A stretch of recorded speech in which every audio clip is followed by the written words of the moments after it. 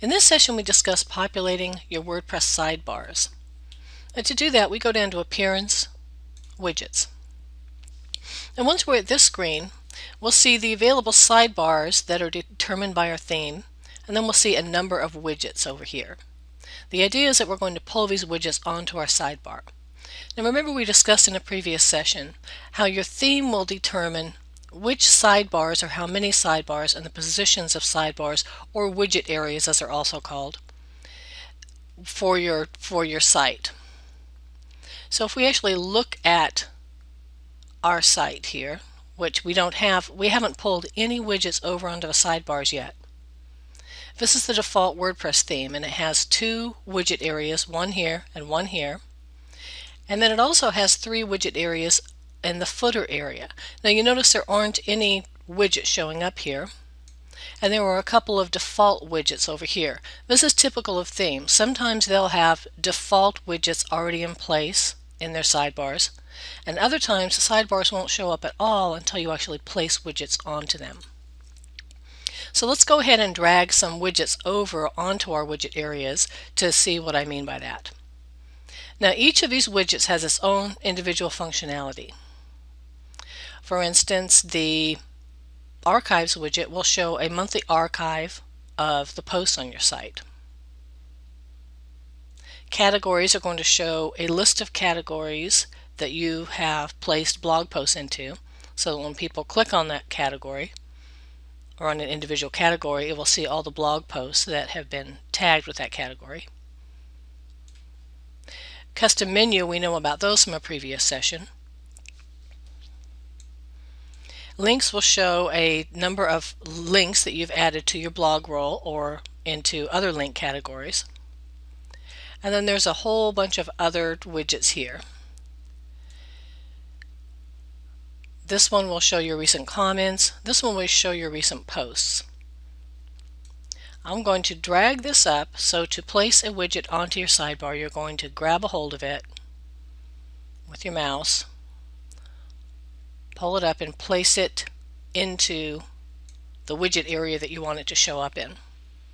Now, different widgets are going to have different settings.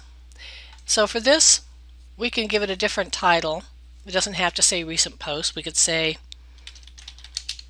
blog posts if we wanted.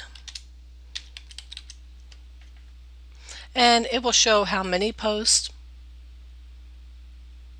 And we can change that if we like. And then we would just click Save.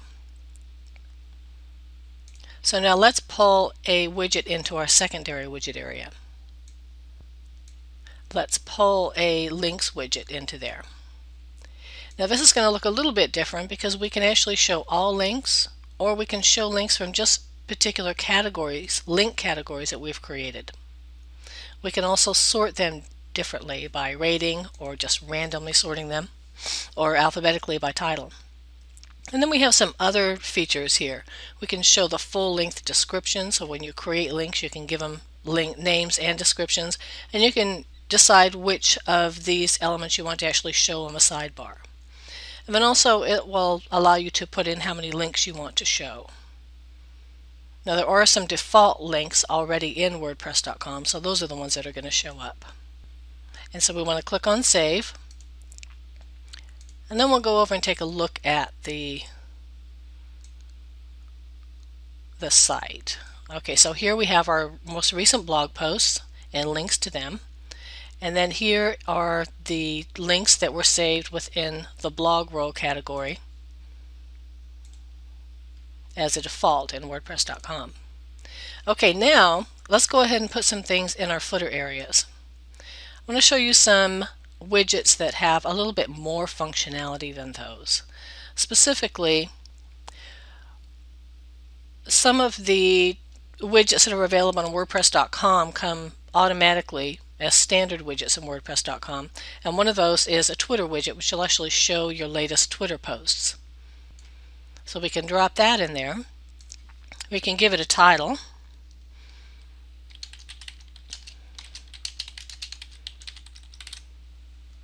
We can place our Twitter username in here.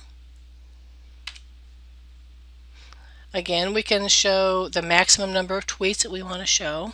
We can hide replies, which is actually, if you get a lot of conversations going on your tweets, is a good idea because that can take up a lot of room.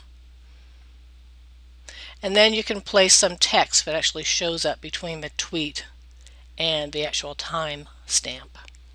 And so, like I said, each widget is going to have its own individual set of features. So I also want to show you the Flickr widget that comes standard at WordPress.com as well.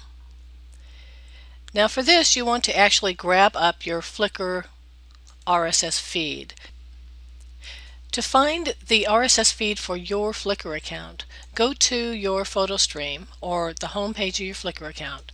Scroll all the way down to the bottom and you'll see something that says, you'll have the RSS icon and it'll say subscribe to your photo stream. So you can click on this link here and copy that link, and that is the link that we're then going to place in our Flickr widget. To this area right here, and we'll say how many photos we want to show and also what size we want them to show. Now notice that when I save this widget and we actually go back and view the site, we see the latest images from my Flickr account because that is the RSS feed that we grabbed. But what I wanted to point out is that you notice that I grabbed this widget from this area down here, which is called the Inactives widget area. Now what that means is that if you don't want a widget, you decide you don't want it after all on your footer, but you might want to use it later on in a different sidebar, then you can just drag it down to that inactive area and it will save the settings. That's why it already has the settings for my Flickr account in there. So we could also populate the third footer area and the fourth footer area as well, and those will then show up in our site. Now what I suggest is to get familiar with all of the available widgets in WordPress is to drag them over onto your sidebars, check out the settings, and just view your site with the widgets in place. You're not going to hurt anything and you can just pull them off if you don't want them. Now the last thing I want to show you on WordPress.com are text widgets. Now a text widget is a way for you to create your own widgets. What you need to do is grab the text widget, pull it up on your sidebar like you would any widget, and then what you'll see when this is pulled open is that it's a blank widget. What that means is that we can put in whatever we want. Now I'm also going to show you WordPress.org and how you can create more sophisticated custom widgets. But on WordPress.com you're limited to HTML. You can't put any JavaScript in here. You can't put scripts that require a little bit more functionality for security reasons. So to create this text widget, I'm going to create a Facebook badge, and I go to facebook.com/badges. And I'm going to grab the link to my profile badge. Now I'm going to run through these in more detail in a later session, the session after this one, when I actually talk about creating custom widgets for WordPress. But for now I want to show you just kind of basically how this works. I copy that link and I'm going to paste it in here. Now this really is just a link to that Facebook image, and when somebody clicks on that image, it's going to take them back to my Facebook page. So when I save this and I go back to view my blog, I'm going to see down here in the footer, I'm going to see this nice little badge that I can then click on and it will take me to my Facebook page. Now this is called a Facebook badge because all it really is, like I said, is a link and an image. There are a lot of other widgets, nice widgets that have more functionality like buttons and Facebook page widgets that will kind of investigate later on. But that's about as basic a text widget as you can use in WordPress.com. Okay, now if we move on over to WordPress.org, or a self-hosted WordPress site, we have a little bit more functionality when it comes to the text widgets. So again, we go to our site, we go down to Appearance, Widgets, and now when we create a text widget, again we're going to go down and find the widget that says text, pull it up here and drop it onto our sidebar, one of our primary widget areas or sidebars. And I'm going to show you one that has a little bit more functionality, one you would not be able to use in WordPress.com. Now notice that WordPress.com had its own Twitter widget, but I want to use one that has a little more functionality, so I'm going to Twitter.com Goodies.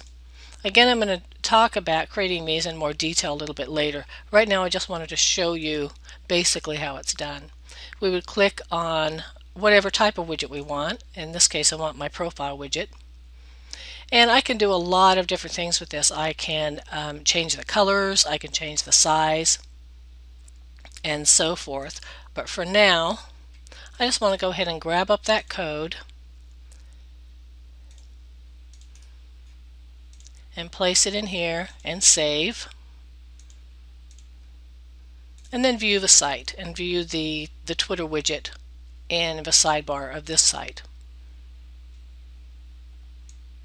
And so this again we would do things like adjust the width, and like I said, we'll discuss those things in a later session. But for now I wanted to show you that you can put widgets and other items that have more functionality when you're using WordPress.org. And now finally, the other thing I want to talk about as far as WordPress.org is concerned is, again in a later session, we're going to talk about WordPress plugins. Now a lot of times when you install plugins, if there's an available widget that goes along with that plugin, it's automatically going to show up in your available widget section. And so all of these are not necessarily standard widgets for this site because there are some plugins that have been installed. So that again, this is a plugin that's been installed. If I drag that over into my widget area, I see that by using this plugin, which has its own widget, I have a lot of functionality as far as how I can set my subscribe button using Add to Any. Again, we'll talk about these in more detail, but I also wanted to just point out that that's how you can get a lot of additional more specialized widgets for your sidebar using WordPress.org. Okay, well that concludes this session.